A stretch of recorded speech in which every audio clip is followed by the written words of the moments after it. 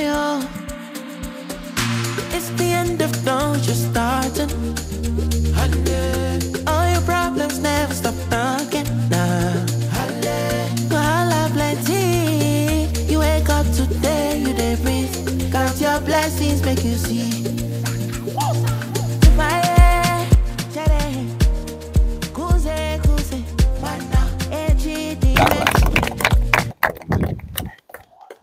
Charles.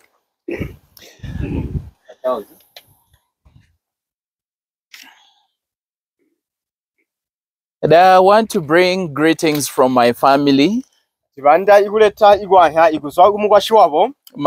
My wife Petronella, she's so sweet. I have also 4 boys. My firstborn son is called Texas Receptors. My secondborn is KJ, is quite taller than me.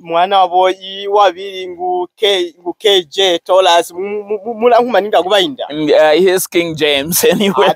And then I have my Jeremiah, soft spoken. And then I have the smallest one by the name of George. They say the hello to you, everyone. Above all, I have many friends and I have so many people that surround my life. I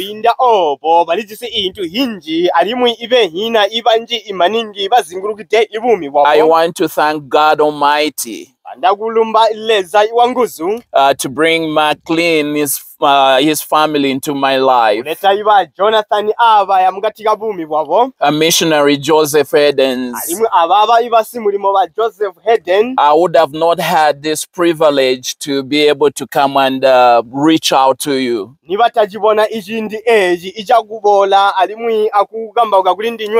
For this, I am really indebted to Jesus Christ. I am so thankful and so humbled. Above all, like Paul says in the book of Philippians chapter 3, that's the scripture we'll use today. Verse 10. You need to remember that Paul was a very bad person. Paul was a murderer. Paul never loved Christians. Paul was so much against what God was doing in the lives of individuals. He never loved anyone to be saved and go to heaven. His desire was to see many go to hell. But one day, when he was on the mission to arrest the Christians, he met with Jesus Christ. That day changed the life of Paul. He was not called Paul. He was called Saul. The name was changed from a killer, from a murderer, to a preaching machine. The preacher of Jesus Christ. I believe you and I, in this country, Zambia, we need a Paul. Somebody that can stand for Jesus Christ. Somebody that cannot waver. Somebody that cannot go back. Somebody that cannot look back and see great things that are in the world, but looking unto Jesus, the author and the finisher of our faith. Paul, when he met Christ, he says, I press my mark towards the high calling He became like an authority. He says, if I look back, somebody will overpass me. I need to set my mark, my focus, my attention on Jesus Christ. And for this, in Philippians chapter 3, verse 10, he says, that I may know him. As I am running, I want to know him and know the power of his resurrection, the fellowship of his suffering, being made conformable unto his death. Shall we pray? Dear Heavenly Father, we come before you, even at this particular time of the day. Lord, I ask you to forgive me of anything that I've done before this day, Lord. My speech, my walk, that has not been pleasing to you, Lord. I ask you to forgive me, Lord. May you cleanse my lips, Lord. My mind, Lord. My heart, Lord. May you fill it with your presence, Lord. May you cleanse my lips with hyssop, Lord. May you speak through me, O Lord. Remove any word of my thought, Lord, that may come in between your thoughts, Lord. Let your word flow with power, Lord. May your purpose be accomplished, Lord. Save that soul, Lord. In Jesus Christ we pray. If you want to know Christ, for me, my greatest desire is to know God, to have a relationship with Him, and to have fellowship with Him. It's one thing to have a relationship with Him. It is also another thing to have fellowship with Him. Before you have fellowship with Him, you must have a relationship with Him. It's more of like in our country, Zambia. We have different political parties. For you to belong to a political party, number one, you must know the possession of that political party.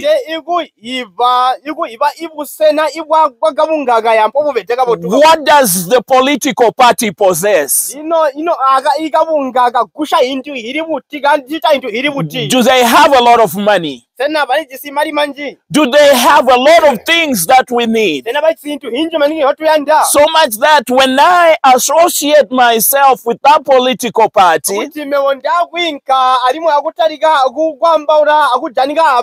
I'll be able to have something, if that's right. Then when I understand the possession that political party has,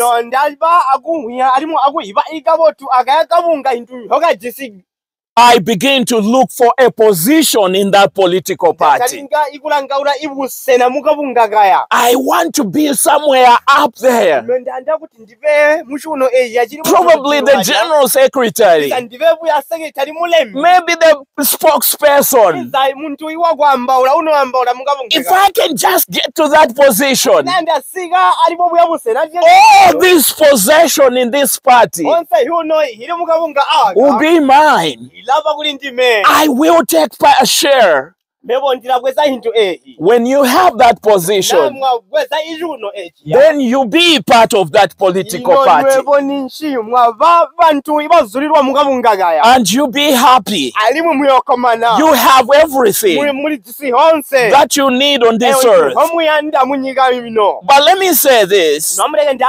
All these good things, all these great things, they are temporary. They shall go away. They will never last. There is a time frame that they will come to an end.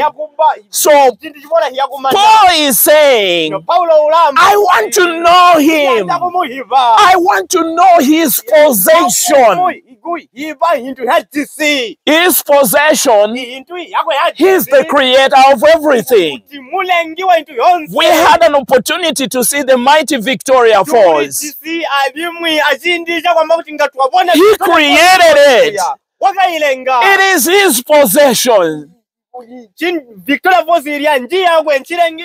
The trees, the cows that we have, anything that we can see, the vehicles, anything you can think of belongs to him. Oh, what a great possession our God has. The silver, the gold, any mineral you can think of belongs to God. Every creation. But you know what? Paul says, I want to know him. When I know him, then all these things shall be mine. The first thing Paul wanted to understand, the possession that he can find in Christ. The possession number one, when God changed his life, when he met Jesus Christ, he was no longer the Saul that was known that time. He's now a Paul. You and I, if you were not born again that time, you were not a child of God. Now that you are born again, you've been given the power to be called a child of God because of Jesus Christ. That's the possession that you get from him. Number two, you are a saint. Oh, what a great God we say. Colossians chapter 1, verse 2, it says, you and me, we are saints. Let me say this. With all my heart, with all the confidence I have in God, we say Zambia is a Christian nation. I don't believe that. Why am I saying so? Many people do not have a relationship with God. They do not have fellowship with God. That is missing. It is not part of their life. They are professing Christians. Christ is not possessed in their heart. You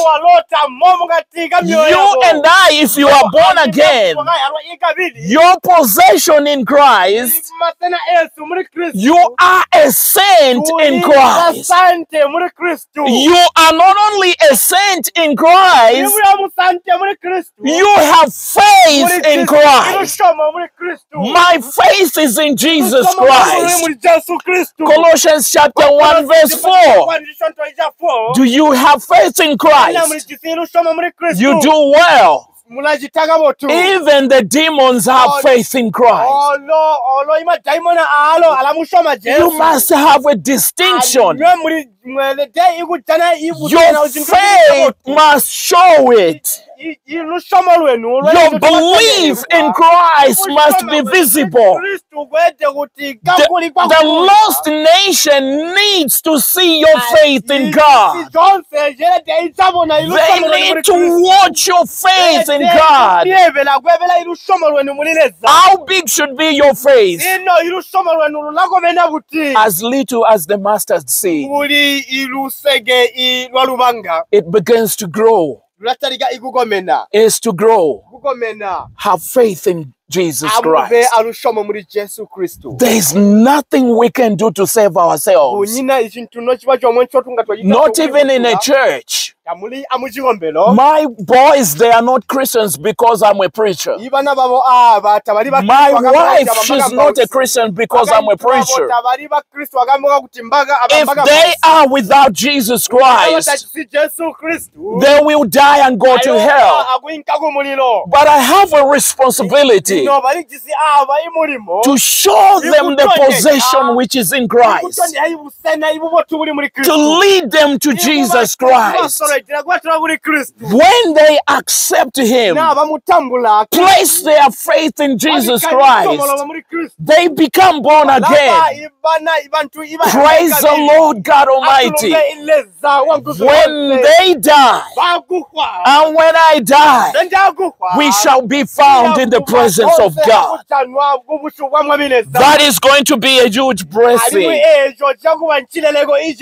We are not only saints in Christ. We do not only have faith in Christ. You know, we were the enemies of God. How did that start out? Way back in Genesis chapter 3. If we go back in chapter 1, verse 26, God made man in His own image and in His own likeness. That's how God desired to make man. But the enemy, who is Satan, was not pleased. Remember, he was in the garden of God. And man was placed in the garden of Eden. He was up there in the spiritual garden. He knew what man would become. The possession that is found in God. He said, okay, I must find a way that image and that likeness is tempered with. He came through the woman. He tempted her, and she accepted, and the man accepted. They both ate the fruit, the forbidden fruit, and that image, that likeness, was no longer with man. In Genesis chapter 5, when Adam started bearing children, the Bible says he bare a son in his own image and in his own likeness. That was a fallen image, fallen likeness. Then, because of sin that entered into the world, and through one man, and that death was passed upon all, we became enemies of God, because darkness reigned in our souls. You got to remember again, in Genesis chapter 1, when God started the creation, and darkness was upon the deep, covered everywhere. The Bible says the Spirit of God moved upon the deep.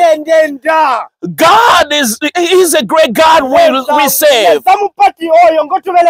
The second thing God says, let there be light, to differentiate darkness and light, to differentiate sin and righteousness. There's a great distinction.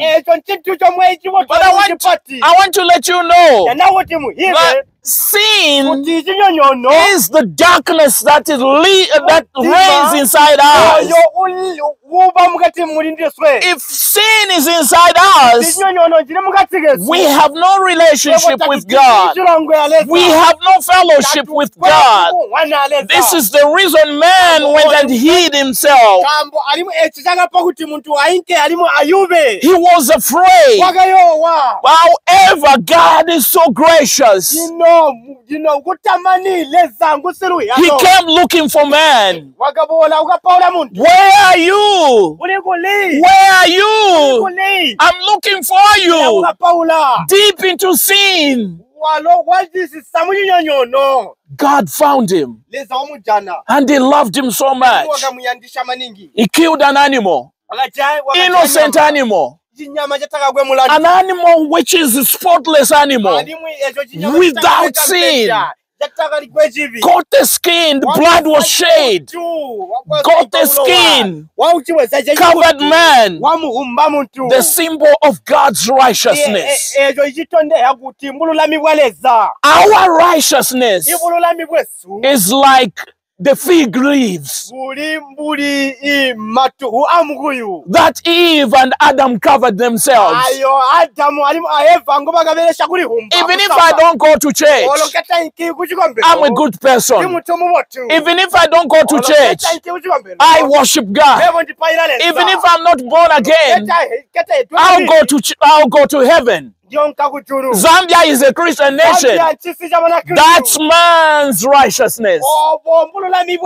Isaiah says your righteousness, your proclamation, your professing as being Christians is as filthy rags. We can only find righteousness in God through Jesus Christ, whom He has provided to you and me to be saved. Therefore, you and I, we have found reconciliation through Jesus Christ. Our enmity has been cancelled through the blood of Jesus Christ. It is only in Him we can have access to our Father. Christ Jesus says, no man can come to my Father except through me, because I am the way, the truth, and the life. It's in Christ Jesus. We have found reconciliation. Oh, what a great God we save. Because of the blood of Jesus Christ, we have been made perfect. My brother McLean is not perfect. Our missionary Joseph is not perfect. I am not perfect. No one is perfect in this world. Hey, there is no role model in this world who is perfect. I know here in Zambia, when we start playing football, our role model is Kalu. Kalusha Bwalia. Oh, Kalusha Bwalia. Is Kalusha Bwalia still playing football? No, it's not. He's our role model then, right? If God can be our role model, He's forever the same yesterday, today, and forever. He's a perfect God. He changes not. Let Him be our role model. When he is our role model, we are perfect in him. Each time when we look to him, we are made better. Made better each and every day. In Colossians chapter 2,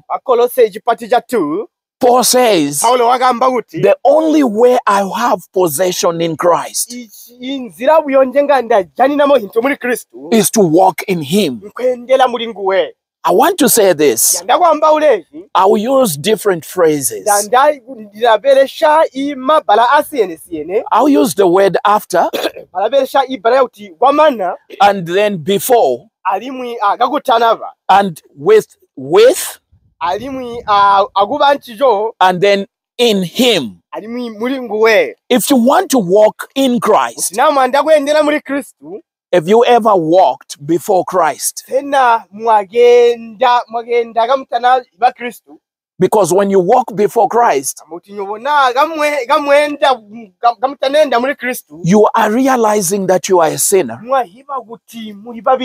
You want Christ to save your soul. Oh, I am a sinner. I am a sinner. I need you, Jesus. When you come before him, you surrender your life. Accept the final sacrifice that God made in him. Then you start to walk after him. He leads you. Wherever he leads me, how will you follow? When he sees you are obedient, you stop walking after him. Then you walk with him. What happened with Enoch? Enoch walked with God. Before the flood came, he was raptured. What about Noah? Noah walked with God. What happened? The flood came. God got him into the boat. When the flood came, that boat is Jesus Christ. He was walking with God. But now things have changed. You walked before God. You humbled yourself. And then you walked before God. You were obedient. You walked with God. You had faith in God. Now God is saying in the book of Colossians, chapter 2, verse 6, walk in him. I'm no longer walking with him. I'm walking in him. In Christ. Guess what? When the disaster comes, when the 66 before it comes, because I am in him, he will take me about. He will rapture me. He will say, come up either. But I show you what is going to happen in this world. That's the possession that we have in Christ. Oh, what a great Christ we save. I am waiting for that rapture. But one thing he wants is to walk in him. Are you walking in him? Are you walking in him? We are perfect in him. We are complete in him. Let me talk about the position now we have in Christ. Number one, because I was a sinner, I am dead in Christ. I am dead to my sin. That's what he says in Colossians chapter 2 verse 20. We are dead in Christ. You may be walking. You may see yourself alive. Do all sorts of things. You are dead. Now, if you are dead, you need to be buried, right? We are buried in him. In verse 12 of chapter 2,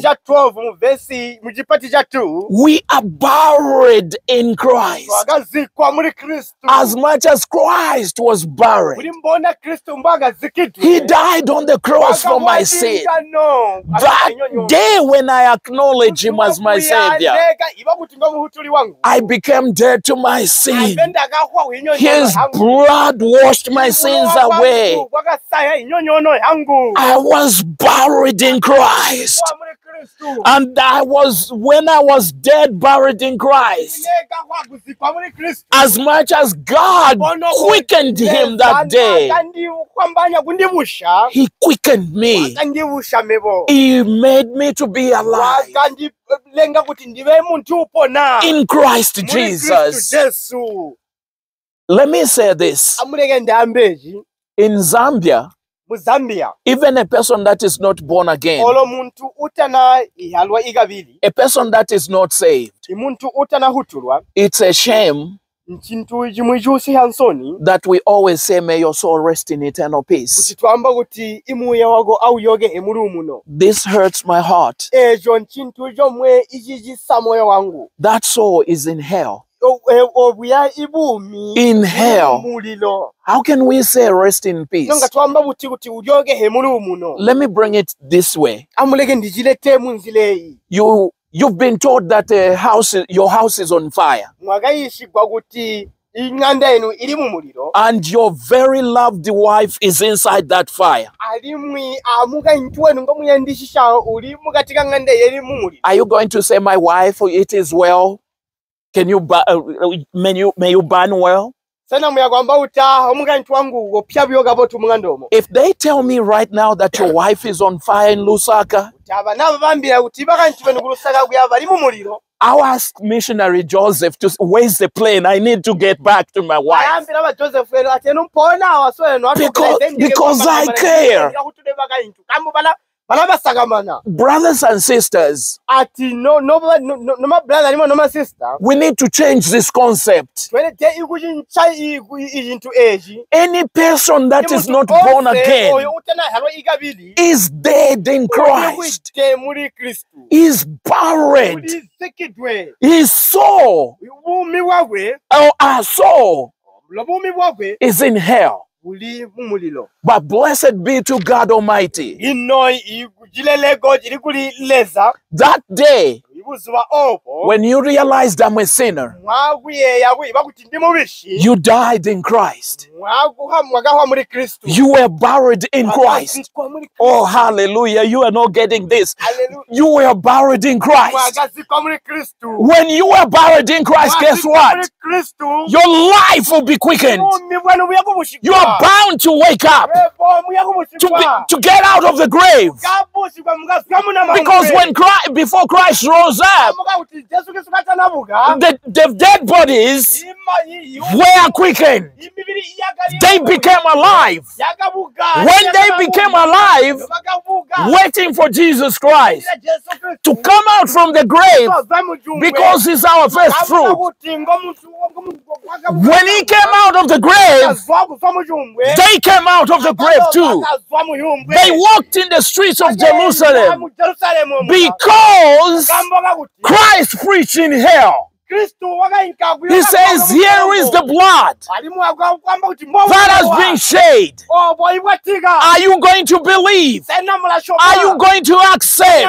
Those that believe, their lives were quickened and they were raised together with Jesus Christ. You never see life eternal without Jesus Christ. That is the position that you and me should realize we have in Jesus Christ. Those are the perfect people we can call Christians. It's not a nation where we have different religions. The Buddhists, they don't worship the God that I worship. The Muslims, they don't worship the God that I worship. I worship God the Father. Oh, His Son Jesus Christ. The Holy Spirit bearing witness to you and me. Bringing conviction into my heart that I am a wretched sinner that God loved so much. Gave His only begotten Son to die in my place, that I don't need to go through that day. He experienced the suffering on my behalf, that day, when I accept Him, I will rise and I will be hid in Christ Jesus. Colossians chapter 3, verse 3. I would love us to read that scripture. I would love us to read that scripture. It says this: for ye are dead, and your life is hid with Christ in God. Oh, hallelujah. My life is hid in Christ. Hallelujah. I don't have to worry about this temporary life. I don't need to fear death, because death is nothing. Christ came from the grave, and one day death shall be conquered forever. Only in Christ Jesus. My life is hid in Christ. Hallelujah. Hallelujah. If you are born again, truly washed in the blood of Jesus Christ, your life is hid in Christ Jesus. I want to tell you again, when Christ died, those dead bodies accepted Christ. They were quickened. And when Christ came from the dead, they also came from the dead. And guess what? If my life is hid in Christ, when He comes back, I shall appear with Him. Oh, hallelujah. I get excited. When Christ shows up, I will show up. You will show up. You will show up. Oh, what a great God we sing. Oh, hallelujah. Hallelujah. Hallelujah. If you are truly born again, it's not the whole Zambians that shall appear when He comes for His own. It is only the blood-washed Christians, those that have been dead, those that have been buried, those whose life is hid in Christ Jesus, are the ones that should be called Christians. And they shall appear with Jesus Christ. Hallelujah. Oh, what a great position we have in Christ Jesus. This is what my country, Zambia, is missing. When you say you are a Christian nation, do you really know what it says in this word? Do you really believe the scriptures? Do you really walk through the scriptures? Look with me in verse 4, Colossians chapter 3. When Christ who is our life, shall appear, then shall ye also. Just write your name somewhere there. It said, when he shall appear, then shall ye also. I write my name, Douglas also shall appear. I shall appear with him. It says in glory. Where? In glory. Let me say this. Define the word glory. I'll use just two words. Position and possession. I'll use Jacob. When he was coming from Laban, Laban says, you have stolen my possession. The wealthy that I have. What possession have we found in Christ? We've been redeemed. Have been redeemed by the blood of Jesus Christ. I am a saint of in Christ Jesus. I've been reconciled back to God in Christ Jesus. I am an ambassador of God through Christ Jesus. That's the possession that I have. Now the position. I'll get Joseph in Egypt. He tells his brothers, go and tell my father about the glory that I'm in charge of. It means I am this. Though he was second, I would say he was the first. Jesus is number one. When he appears, he shall appear with all the Christians. Which place? In glory. Hallelujah. Hallelujah. Hallelujah. Now let me finish with this. If you know the possession that is in Christ, you know the position that you have in Christ. Are you part of Christ? Are you part of Christ?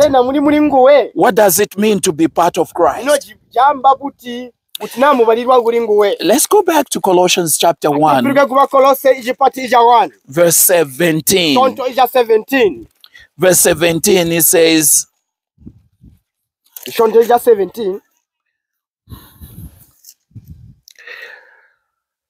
I'm sorry, verse 7. Instead of verse 7.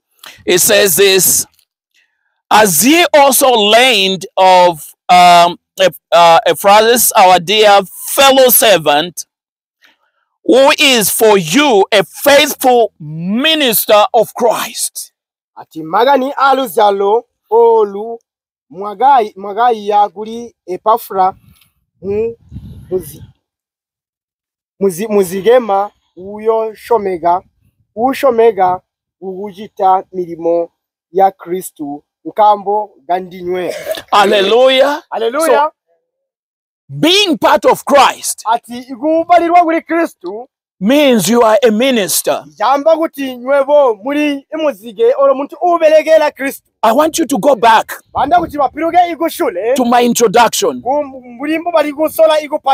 The possession of the party.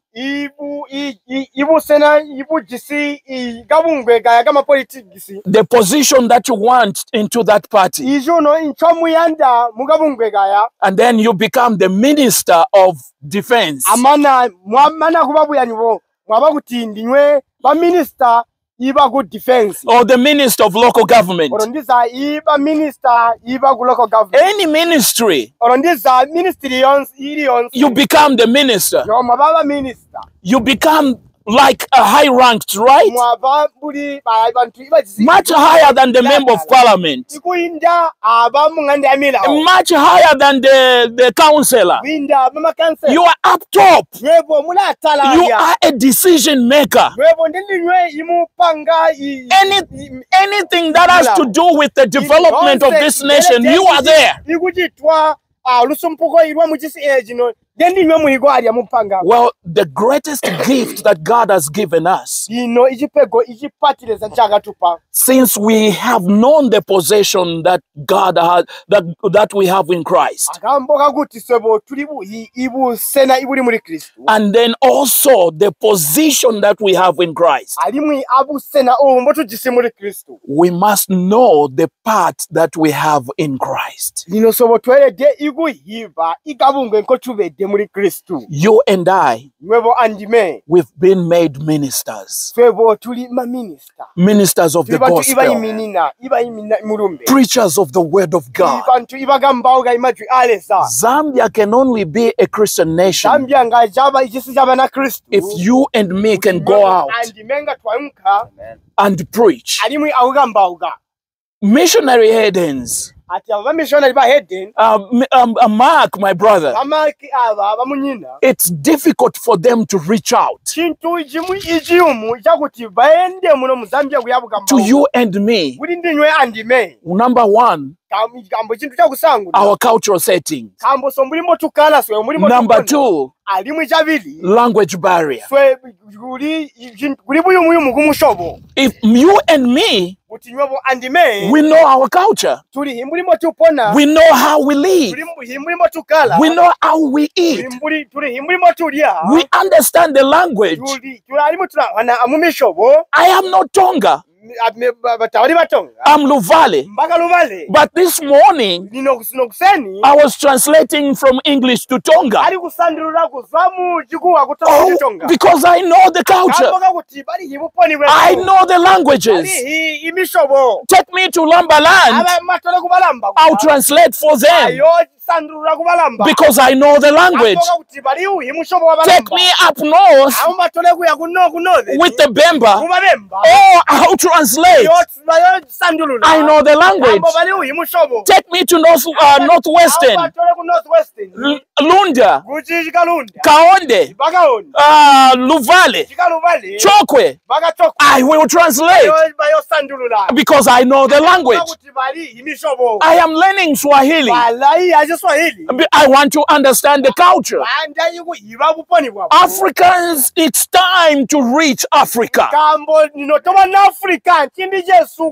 These missionaries are a blessing to us. And in them being a blessing to us, they brought the true word of God.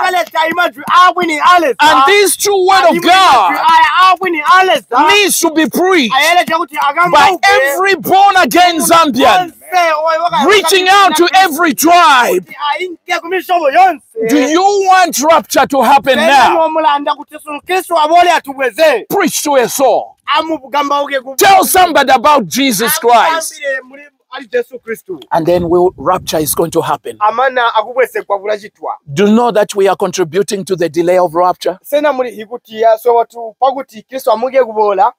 The missionary has the responsibility to reach out everyone. It is the duty of the pastor to go out. We are delaying the coming of Jesus Christ.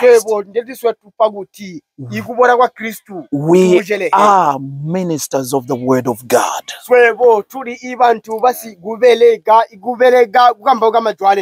And when we know that we are ministers of God,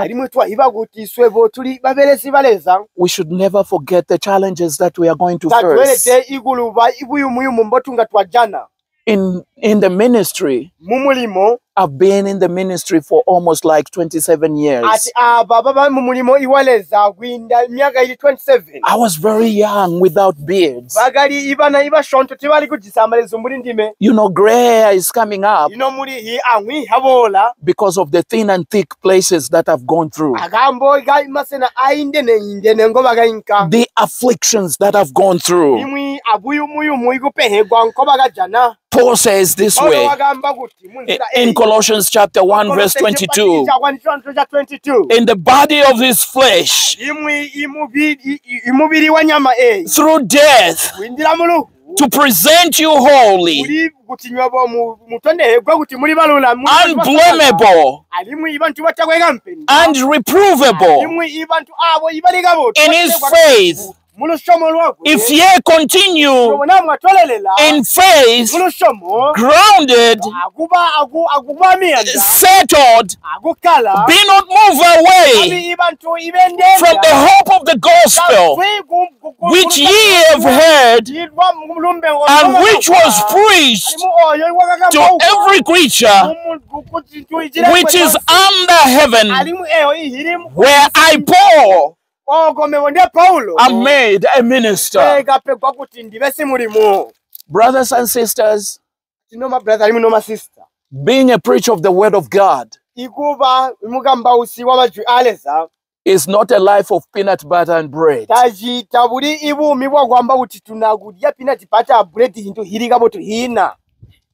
It's a hard life.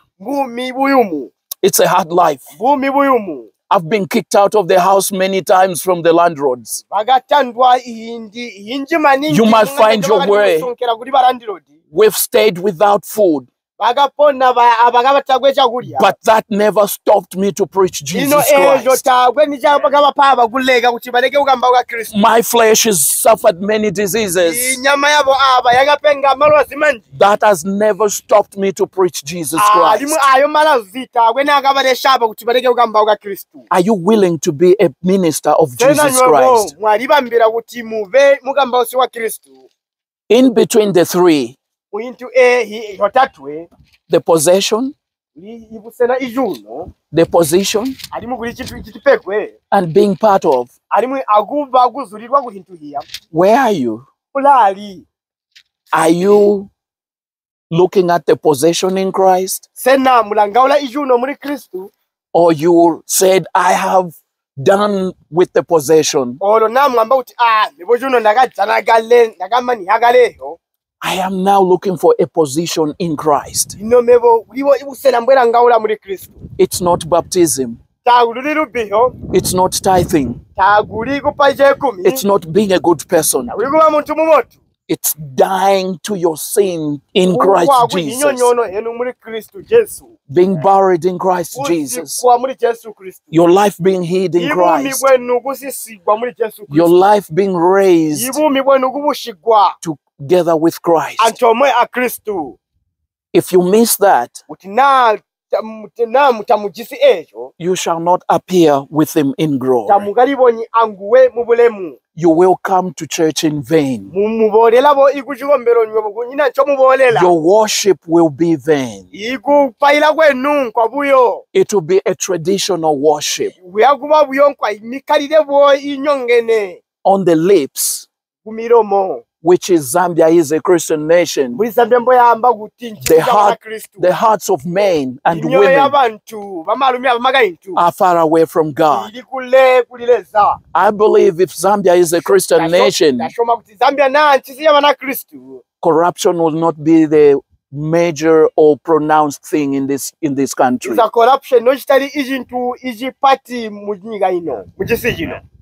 Hallelujah. Hallelujah. Where are you? Shall we pray? Shall we pray? I want to ask you this question.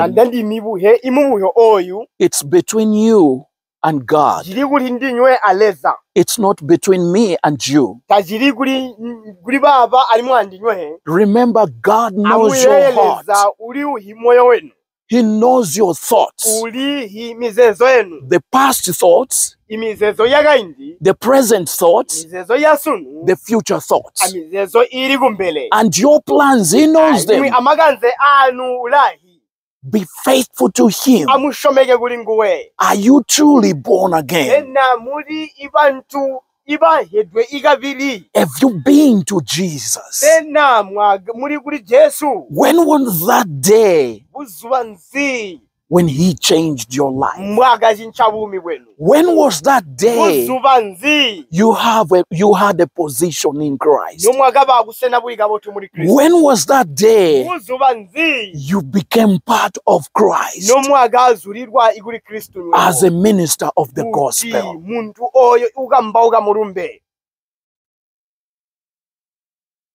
If that has never happened to you, before I pray, I ask you to raise your hand and say, I want you to pray for me. I want you to pray for me. Shall we pray? Dear Heavenly Father, thank you so much, Lord, for this day. Thank you, Lord God Almighty, for your word.